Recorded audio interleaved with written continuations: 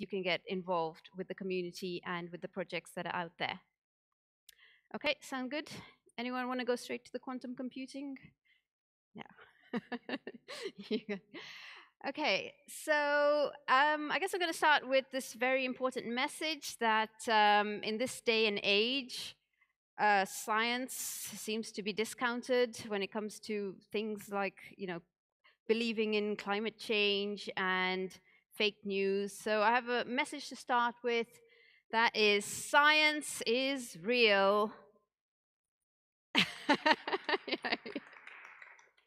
I think we've got the right audience here. So science is real.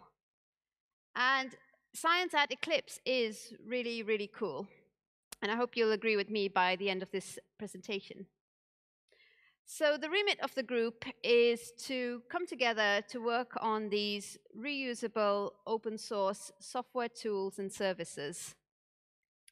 So that's our mission, just anything in the scientific domain, it doesn't matter where it gets used, but just that can we collaborate and perhaps innovate in this domain?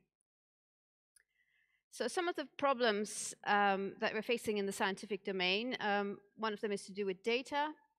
So Diamond Light Source, who are one of our members, they have these scientists who talk about, back in 2005, one of the scientists said, I have all the data I have ever collected on a floppy disk and process it by hand.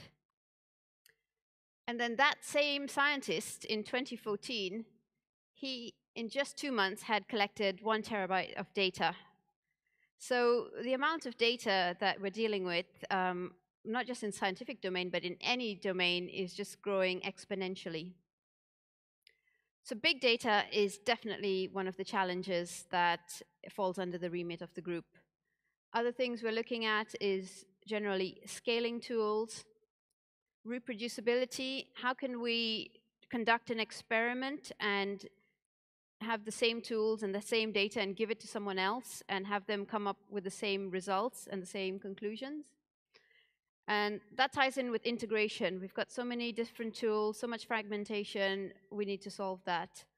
Yet we have limited resources, and yet sometimes scientific publications don't even recognize software as part of the key to doing science. So one of the interesting things I find is, well, these problems aren't necessarily specific to the scientific domain, which is one of the great things about being part of the wider Eclipse community, that some of the solutions we come up with will apply much more broadly. Okay, so at a glance at who's involved with the group, we've got our steering committee members and our participating members. And one of the things I'm particularly really proud of is that we have quite a good mix. So we've got scientific institutions like Oak Ridge National Labs and Diamond Light Source. Then we've got big enterprise companies, people like IBM and Airbus, and they're working side by side with small companies like my company, Kichwa Coders. We've got Itema as well. Plus we've got universities in there. So it's a really good mix of different types that come from different positions and add a lot to the equation. But what that doesn't reflect, and actually probably the most important, are all the individuals who make up the group. So we pride ourselves on just being a fun group of unique individuals. We like getting together, different events. That's our unofficial motto from the movie The Martian. If anyone's seen that? But yeah, I think it pretty much applies to all our projects. So it's a really good group, and we like to kind of work together, but we like to have fun while we're doing it as well. Okay, let's talk about our projects. And this is our lovely rendering by Torkild of the treasures of the Science Working Group, as we refer to them. Okay, so in the beginning, when the group started off, it was companies and institutions working on scientific workbenches, so big monolithic applications that I think almost all of them were based on Eclipse RCP. So we had things like ChemClips, we had the integrated computing environment. So these are all kind of the starter projects that we got started with. And the data analysis workbench from Diamond Light Source. But one of the things we started noticing is that a lot of them were doing the same functionality. And in this trend of splitting up monoliths to microservices, we started to identify areas which had a lot in common and say, well, can we split these into blocks of components we can reuse? So when we analyzed it further, we saw that there were some fundamental building blocks, so things like visualizations, 2D and 3D, workflows, common data structures, and scripting, which was almost always Python. So then we started looking at how we could build up projects around each of these areas. So we now have a project in each of these areas which can be reused and which we're working towards making completely interoperable with each other.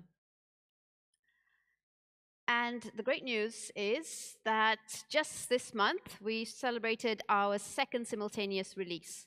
So 4 of those projects, plus the domain-specific Eclipse Techclips, all released in October. And this is a really good thing because in Eclipse, we're known for the simultaneous release. And to take that ability and move it to another working group and have us kind of recreate that for ourselves, that was really big. So if you want to go ahead and clap, I'm not going to stop you. No, so well done to everybody who was involved, and it was a lot of work. I'll give you a quick run through of the projects, and if the leads are in the room, I'm going to point them out so you know who to go talk to. So first of all, we've got Techclips. This is a mature project that existed outside the Eclipse ecosystem, but we brought it in, and it's all about rendering LaTeX and being able to use LaTeX. So I'm not sure you can see that. Well, maybe you can, but you have the editor where you can edit LaTeX, and then you can generate it in your scientific publication. And Torkild, up here in front, is project lead. So do come see him if you're interested in getting involved with that or using it. Second project is the Eclipse Advanced Visualisation Project. So that takes advantage of connecting up to different visualization frameworks. And I know Philip Wenig, I don't know if he's here, but he's done some work connecting up with some of the charting displays you see here. So Philip's around at the conference as well. Talk to him about visualizations. Triquetrum is our project that deals with workflows. And I don't think we have members here today, but come ask me if you're interested in just basic workflows. And it builds on technologies like GEF and modeling underneath. And then we've got the advanced scripting environment. And this gives us a Python scripting, so we can integrate that into workbenches and use Python to not only run scripts and calling things like numpy and scipy, but also integrate those to be able to run actions in the Eclipse workbench, like plotting. So you could use a Python script to set up your entire workbench and put out a plot with some of the visualization stuff. So it's a pretty cool project. Christian Pontesega is the project lead for that, and he's around, so do go see him. Ask him about the Jupyter integration we have with that and how you can use just Python scripting to run your workbench. And finally, we've got the Eclipse January project. So we call this a numpy for Java. So it's a way to express and manage your multidimensional arrays in Java. And it's one of those projects which we've seen some success. It's gone out to an IoT use case. So that's been pretty exciting to have it used for edge processing, just because it is common data structures. I'm going to give you a quick demo so you get a bit of an idea of how you can use them and just try them out for yourself. Oh, and I'll mention that Jonah Graham, sitting here in the front, is the project lead for that. So talk to Jonah if you have any questions. Some of the new features in the new release for January were the support for units of measurement. So you could have a way of putting some measurements on there. January jars are available on Maven Central, so you can now pull those in. You don't have to rely on Eclipse to use it. And the best bit, you can get started easily without having to download it. So I'm going to give you a quick demo of that. So if you go to the January website, which is eclipse.org/January, and skip to the try it out bit, this does rely on Wi-Fi, so we'll give it a go. Under the Getting Started guide, you've got this Quick Start Interactive Lab. So give that a click, and it goes into this framework. If you're coming in for the first time, you will have to log in, but I'm just logged in here with my GitHub account. So it's a platform called Katacoda, which is great for interactive tutorial. And what we're going to do is we run it here using Java 9's JShell, so we can do it interactively. So I'll just go ahead and click Start on the scenario. It gives me a shell. It's going to pull in the January jars and all the dependencies and give me sort of a playground where I can run Java 9 and try things out.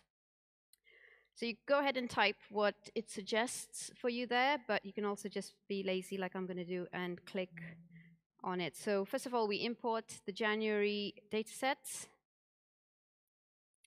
Then to create a dataset, we'll use the dataset factory, create from object method. So in this case, we want to create a two-dimensional array with these numbers in it.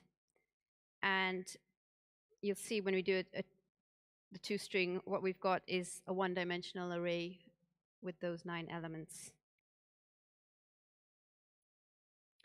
So the tutorial walks you through how you can reshape that to a two-dimensional shape. So we'll say, let's reshape to 3 by 3, and then we print that out. And that's given us a 3 by 3 multi-dimensional array. Or you can just do that all in one step, which is quite nice. So this will kind of walk you through kind of the key API and really give you an idea of what kind of things you can do with it. So once you have your data set, you can get the shape. And those of you who have used numpy will find that there's a lot of symmetry with the API with that of numpy. So dataset get shape gives us 3 by 3. And get rank. Rank is the dimensions of the array. So in this case, it's a 2D array. So we expect get rank to return 2, which it does.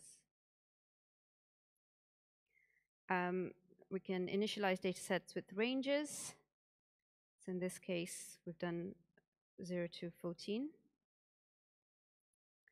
Or we can use random numbers. We can initialize with random numbers. So in this case, I've got a 3 by 5 initialized with random numbers.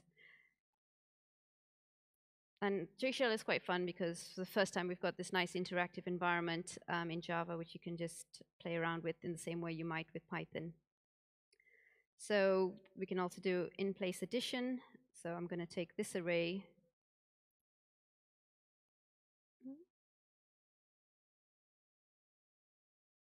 It's just catching up.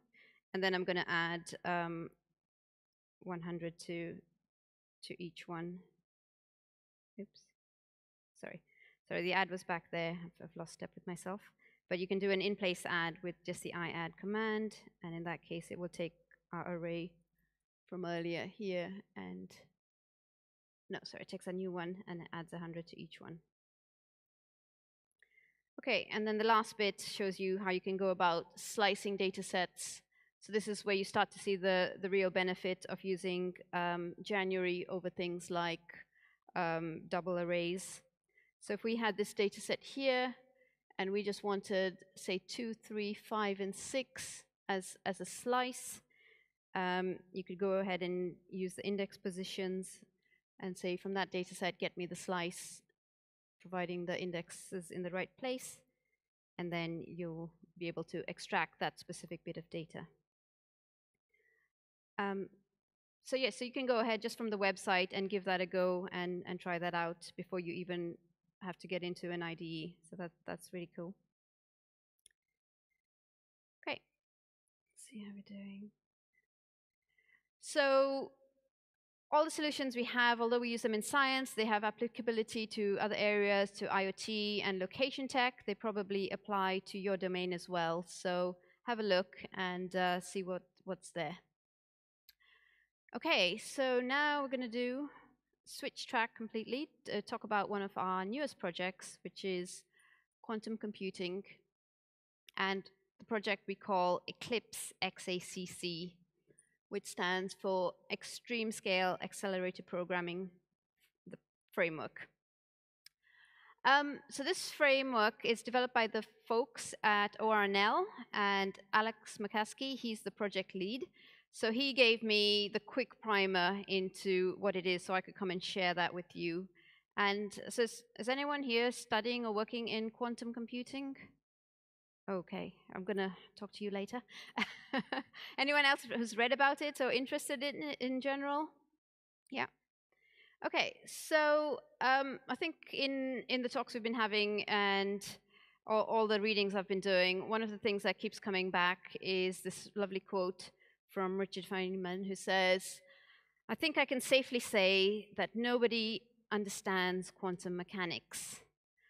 And what I'm going to say is Richard Feynman has never heard me explain it. So I think I'm going to give you an explanation that would have him applauding and have him turning in his grave at the same time.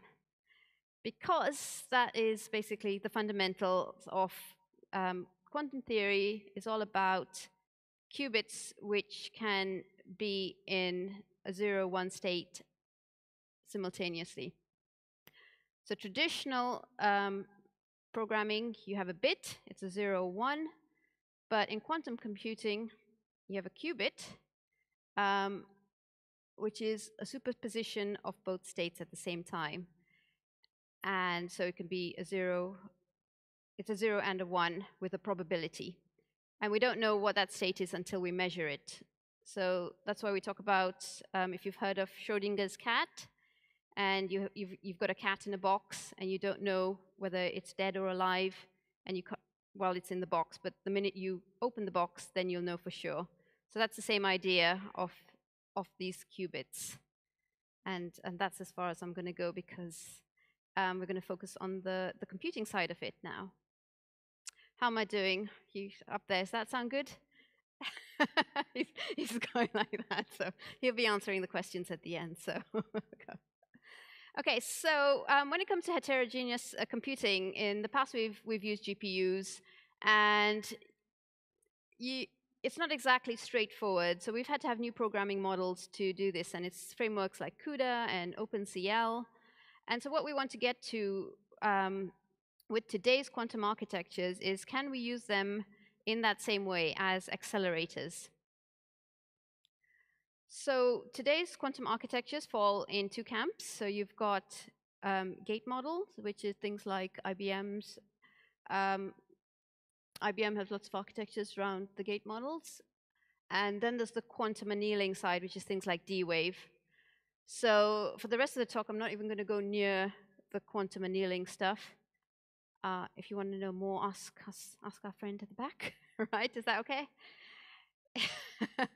So all I'll say is the annealing stuff is like the analog quantum computers, really, really complex. But when we talk about the gate model, you can start mapping some of the same concepts we have today. But the whole idea is that either of these architectures, you could take those and you could use them as an accelerator. So you could have classical computing, and for certain types of algorithms, quantum accelerators can give you sort of much better performances. It's not an improvement across the board, but in certain cases, that they can, the promise of what they can do is pretty amazing. And one of the things that was really, like, so I talked to Alex, and he was like, well, what do these machines look like? So it's like, yeah, it's pretty much at Oak Ridge, they've got these, it's 10 meters by 10 meter massive framework, and all of it is about kind of getting the chip inside it to the right temperature. So they can only work, you can only take advantage of that at these really, really cold temperature. which, is anyone want to guess? It's in Kelvin. How cold can they? Yeah, so it's about 15 microkelvin, which is basically colder than interstellar space. So when we start getting to kind of the quantum architectures that can operate at higher temperatures, then I think things will get really exciting. We can imagine we could just put it on a server rack. So it's pretty exciting. It's a space that's moving very, very, very quickly. What does it look like to program one of these things? And the answer is, when you're talking about gate models, you can just do qubit operations. So you can operate on the qubits. You can do things like rotations, entangling. And then when you want to get the results, that's when you do your measure. Then the measure is like opening your box to see, what is the state. So the landscape as it stands is you've got all these different companies working on it, and they're each coming out with their own programming language. You've got the gate model stuff on that side. You've got the annealing stuff on this side. And for each language, you have to port it to each architecture. And you can see there's massive fragmentation already starting to build up. So that's where XACC comes in. Why can't we have a common interface, a common layer that you can run on any hardware? So it's completely hardware agnostic, and you can kind of switch in and switch out to a simulator. You could switch to some hardware and just using XACC as your programming level. And it's also targeting HPC environments, which some of the existing languages don't do. Okay, so at a glance, it's developed by Oak Ridge National Labs. It's part of the Eclipse Foundation, so it's completely open source. So it's C++. So, Eclipse is much more than just Java and Java frameworks.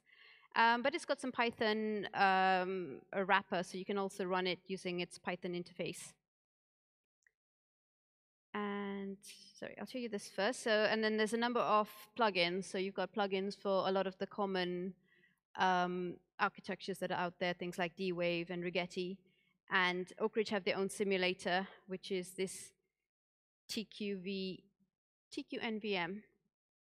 So just so you know, IBM announced a simulator very recently, which was like, some things we thought were previously impossible, we've now done with the simulator. So I talked to Alex about the Oak Ridge simulator, and I was like, how many qubits can you simulate with that? And he basically said, look, I don't want to tell you till the paper comes out, but it's going to be good. And I think he was alluding to things like, simulating 3-digit qubits, which you can only really do by using a tensor network, because then you're not, you're making some optimizations. So you can actually do much larger simulations with your available memory and power. So I'll show you that in a bit. I'm not going to go into this too much, but some of the programming concepts mirror those that we have today. So you've got a compiler, which compiles to intermediate representation, which runs on the accelerator. So I'll show you how you could try it out today. So what's available is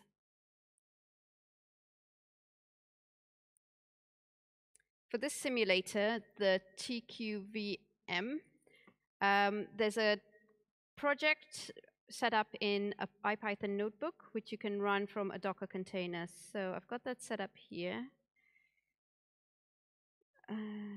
Just going to check it's still running. Yep. So I've got Docker downloaded Alex's container, and I'll give you the links to that, but you do a Docker pull and then you just run it. Then I've connected to the notebook here.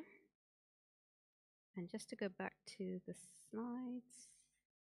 Okay, I have no idea what this does. I'll give you the high level. It gives you the energy. It works out the energy of like hydrogen. And my understanding is we can do this for certain molecules today, but others are just so complex and intractable that we need kind of quantum computers to figure it out. And once we can do that, then all of a sudden we're understanding how things really work at a molecular level. It has implications, let's say in agriculture, it has implications for, just understanding the world, which can affect everything from climate change to like massive, massive problems. So this is all good stuff. So in this notebook, you can just run through the example. So I'll do that now.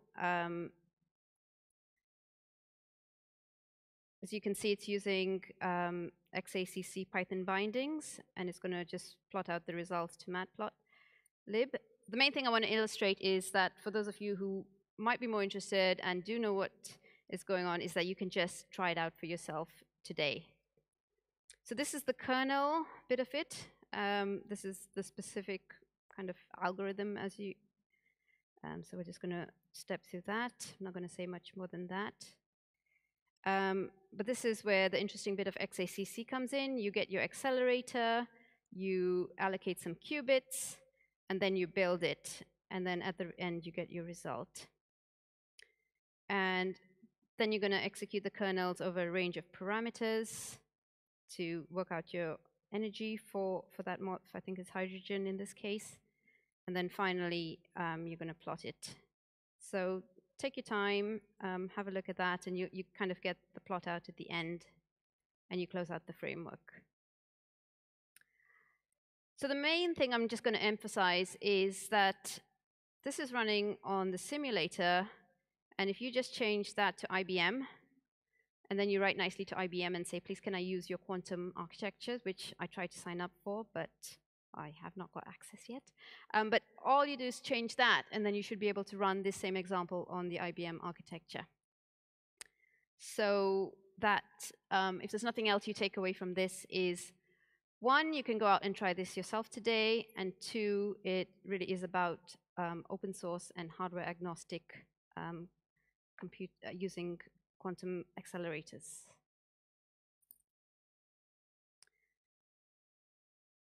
Okay. So just to finish, big thanks to Alex for kind of providing the slides and the example. And we might get him to do a webinar as well for people who want to go more into depth or learn, sort of keep up with what's going on.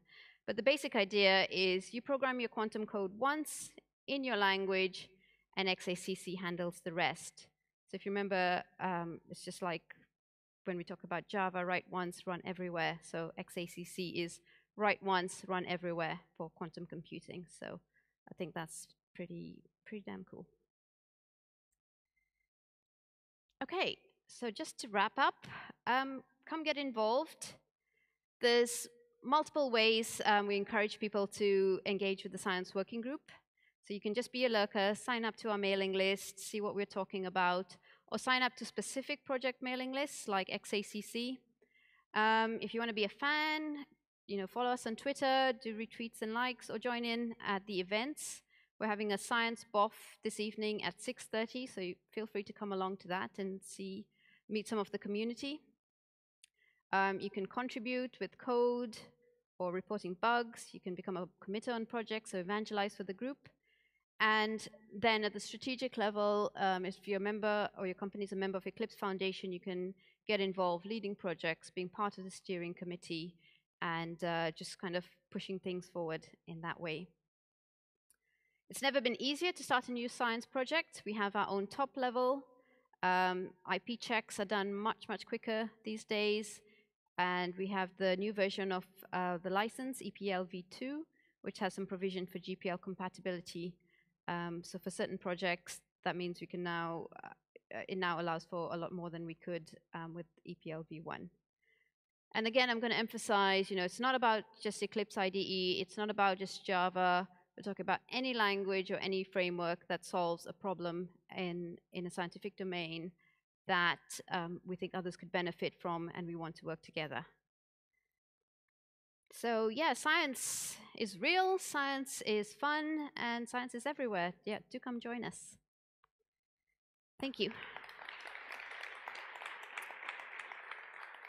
Right, I'm now going to take your questions, if anyone's got any.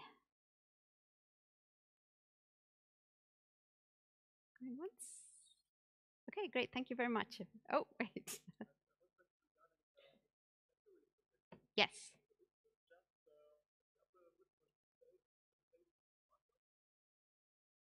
No. So it is specifically on the data structures, like how you represent multidimensional arrays and what operations you can perform on them. So there's nothing to do with plotting. Uh, MATLAB is a whole tool. January is just a library. Are you familiar with numpy from Python? So it's completely the Java equivalent of numpy. And do you want to add anything to that, Jonah?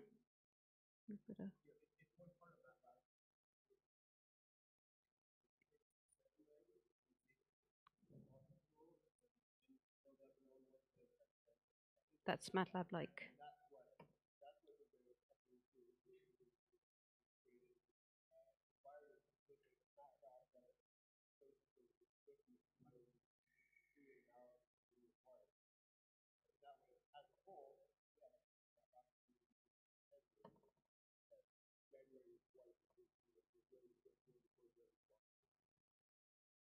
Okay. Any other questions?